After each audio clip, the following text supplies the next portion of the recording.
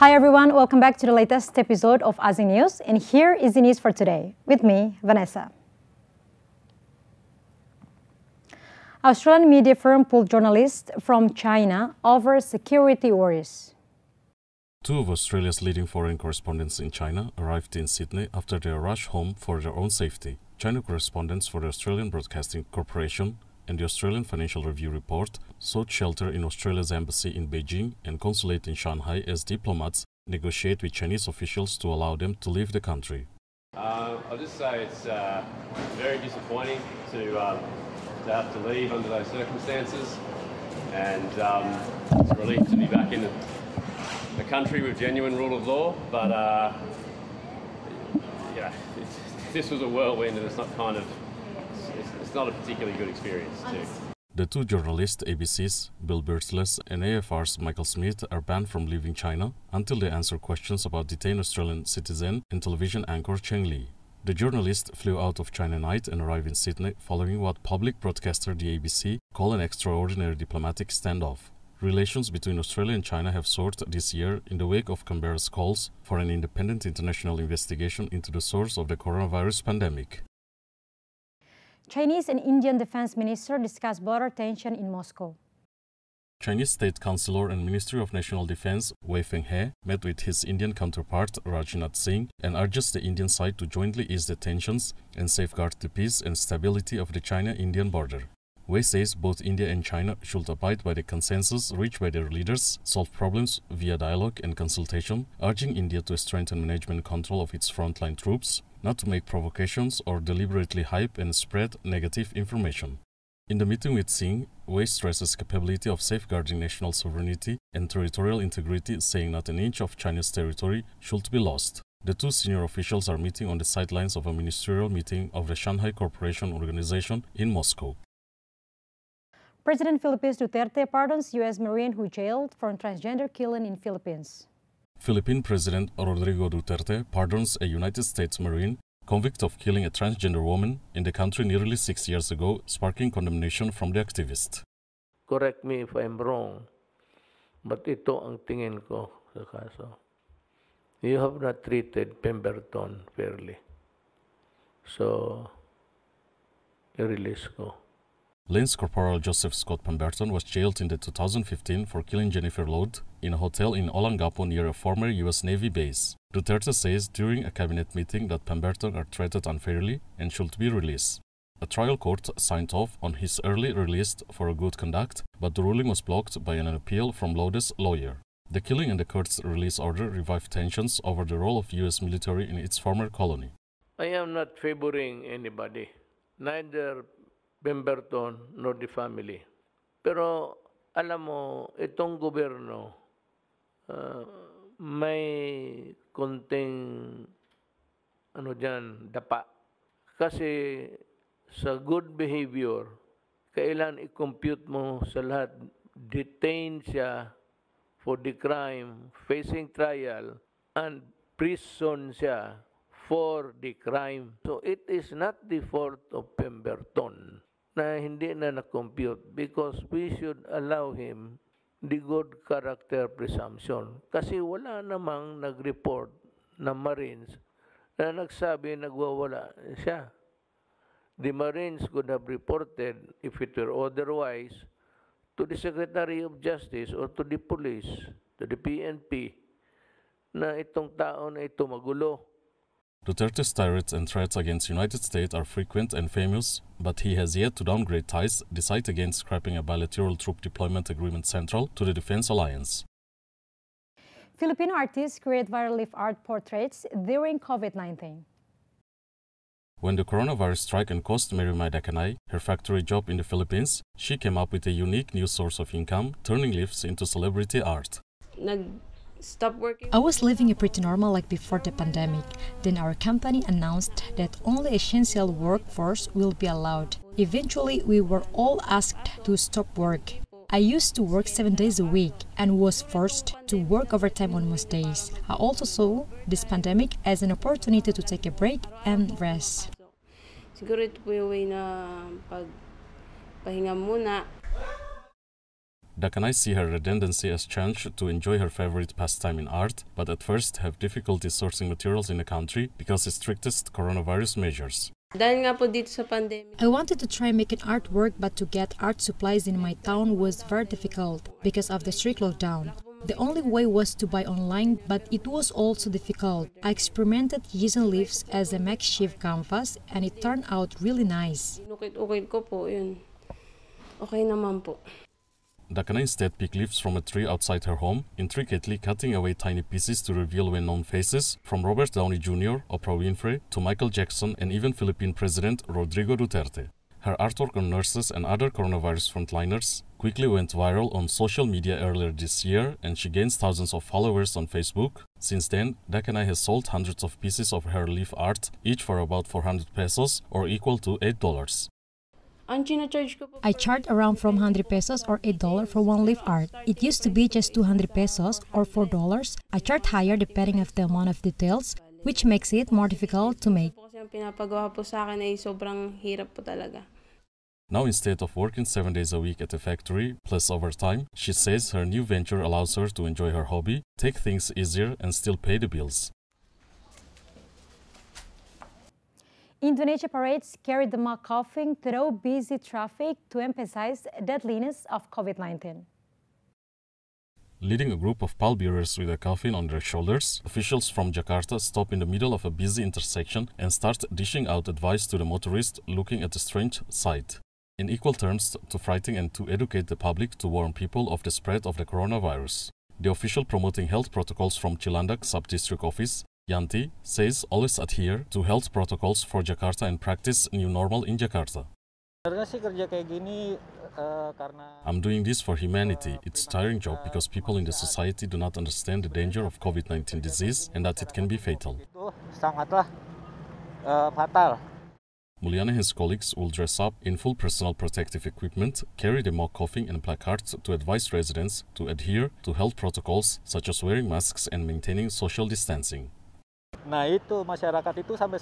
Until now, people are still not aware that using masks is very important. Maybe they will realize the seriousness of the disease after seeing someone carrying a coughing like this. From busy traffic intersections to residential areas, the SCARE campaign advocating health protocols have received positive feedback from local residents. Now people can understand the consequence. Without this, people will always break the social restrictions rules. According to the local authorities, the daily display are expected for 2 weeks to run, but maybe extend. We hope that the residents in Jakarta will be receptive to the initiatives that are being carried out. By using the coughing in this campaign, we hope it will frighten the public and increase their awareness. President Joko Widodo says Jakarta is the epicenter of Indonesia's coronavirus outbreak. Malaysia AirAsia aims to raise $602 million to evaluate Japan operations.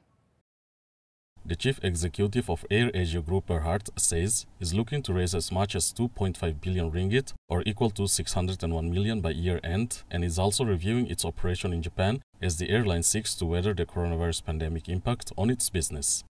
Look at in the medium term, I don't think it's tenable. Obviously, I'm a vested interest in Cambodia. These are all countries in single digits, right? So, I think our strength in COVID is ASEAN. That's our strength. And that's what I'm going to be investing more of, as in AirAsia. I don't think, plans to go further afield. What we have. Anymore, no way. I think we want to consolidate ASEAN and strengthen ASEAN. And if that means one day exiting India and Japan, then so be it. The group CEO, Tony Fernandez, told Reuters in an interview that the group could raise up to 1.5 billion ringgit or equal to $360 million from bank loans and another 1 billion ringgit or $240 million from investors. The investors include private equity players, strategic partners, as well as conglomerates, both local and foreign. Fernandez also says the group is evaluating its operation in Japan, although its partnership in India remains. As for long-haul arm, AirAsia stands pending aircraft orders. Fernandez says the group is discussing with Airbus to restructure its order book.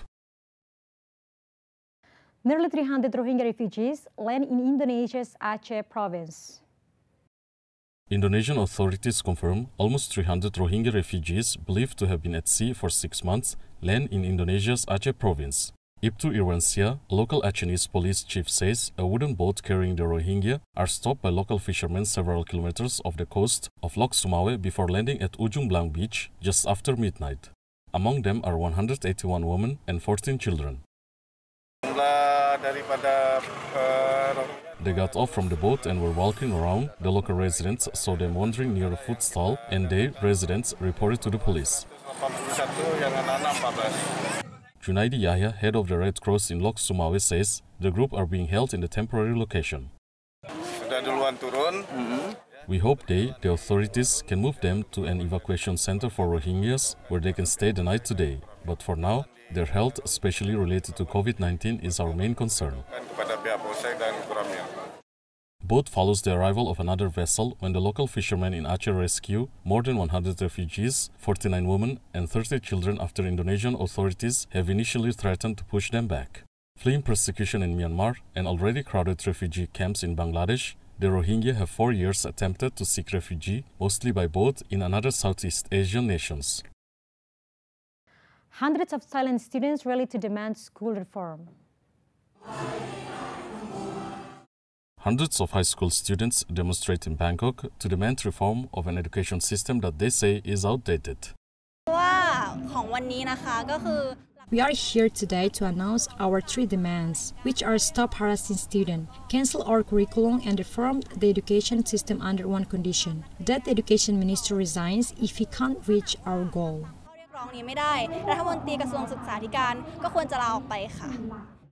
The protests begin on Thailand university campuses, an increasing challenge to the government, with some protesters are also demanding changes to the powerful monarchy. The reason I'm here today with a pride flag is because I'm calling for basic human rights, gender equality, or even equality in education. Over 600 students rally outside the Education Ministry in Bangkok. They call for freedom to be able to speak their mind at schools and the relaxation of the rigid rules on uniforms and behavior. Education Ministry Natapol Tep Suan tells journalists he respects students' rights.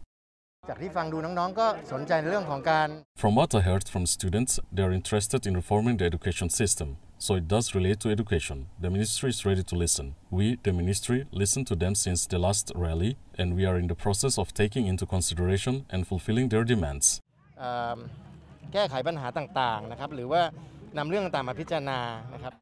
He has particularly condemned those who demand reforms to the monarchy, once a taboo subject. Students' parents says the student should know about democracy. My daughter, who is 11 years old, wants me to come here because her friends at school are talking about the bad student group event. In my view, she should know about democracy. Student protester says they invite their parents because they want to call democracy of some of the rules at school. I'm the one who invited my parents to come to this rally because I want to call for democracy, because some of the rules at my school are old. I want the school to be a place where students want to go, not the place where I feel like I have to pretend to be sick because I don't want to go to school. This kind of thing will not happen if school were a friendly place. Thailand's government released a cartoon drawn by King Mahavajiralongkorn, who spends most of his time in Europe, that portrays a happy Thailand family living in a contented rural life. Typhoon Haisen hit Japan with high winds and power blackout. Typhoon Haisen drew closer to Japan's southern mainland, cutting power and prompting authorities to recommend evacuation and warn of potentially record rainfall, unprecedented wind, high tides and large ocean swells. In addition, according to the Fire and Disaster Management Agency, authorities urged early evacuation for more than 100,000 households in the southern island prefecture of Okinawa. To all citizens, especially those who are living in areas which have high possibility of having river flooding or high tides, please stay alert on the information from your local authorities. And please take immediate actions such as to evacuate or secure safety to protect your life.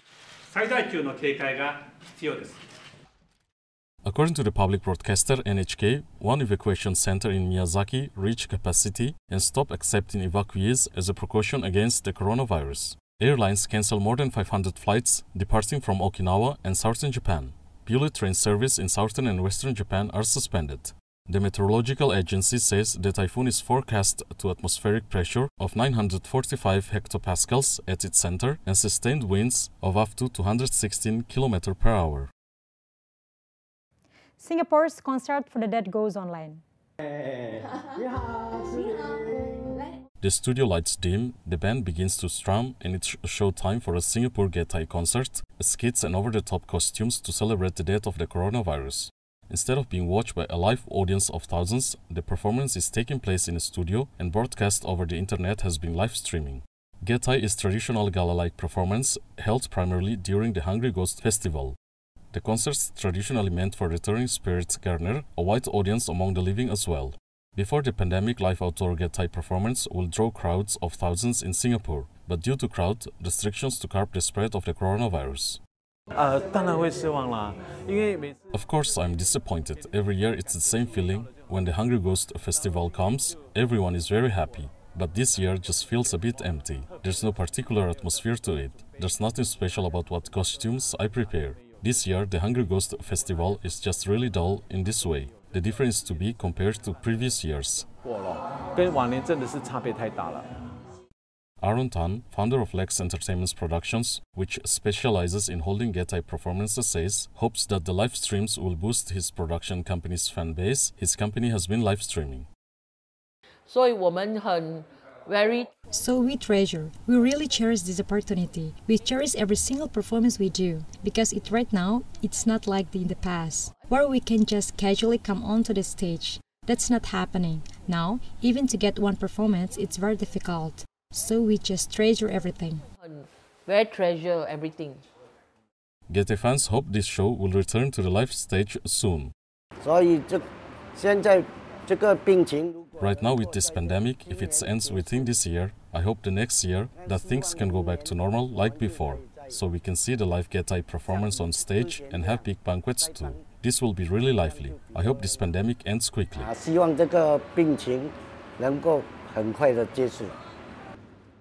Chua's company, which specializes in selling traditional joss paper and other ceremonial products, says the rituals for this year's Hungry Ghost Festival have also been scaled down due to the pandemic restrictions. And that's all for today. Wishing you and your loved one have a nice weekend and see you soon.